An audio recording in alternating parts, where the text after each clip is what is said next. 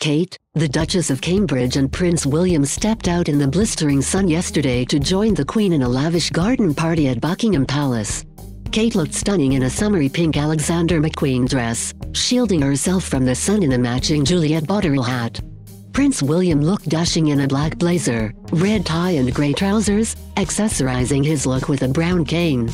The Queen, pictured walking in front of the royal couple, dressed in a pastel blue Stuart Parvin dress coat and Rachel Trevor Morgan hat. Royal correspondent Richard Palmer said, the Duke, accompanied by the Duchess of Cambridge, who is wearing Alexander McQueen and a Juliet Botterill hat, have joined the Queen and other members of the royal family at a Buckingham Palace garden party. The Queen is in Stuart Parvin and a Rachel Trevor Morgan hat.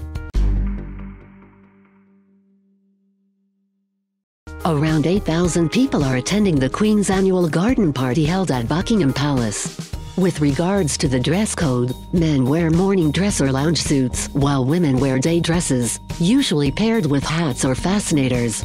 Guests are strongly encouraged to arrive on foot or use public transport when arriving to the venue. Entrances to the garden were open yesterday at 2:30 p.m., with guests arriving through gates at Hyde Park Corner and the Grosvenor Gate on Lower Grosvenor Place, while the main entrance to Buckingham Palace opened at 3 p.m. The Queen will welcome more than 30,000 to the grounds of Buckingham Palace and the Palace of Holyrood House this summer.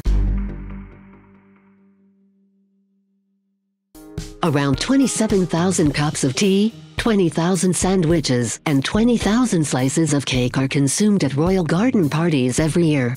The Queen hosts up to 3 garden parties at Buckingham Palace every summer.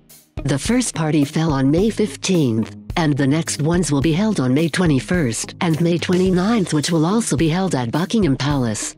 The final one will take place on July 3rd at the Palace of Holyrood House. The Queen will be represented by her son, Prince Charles, at the garden party.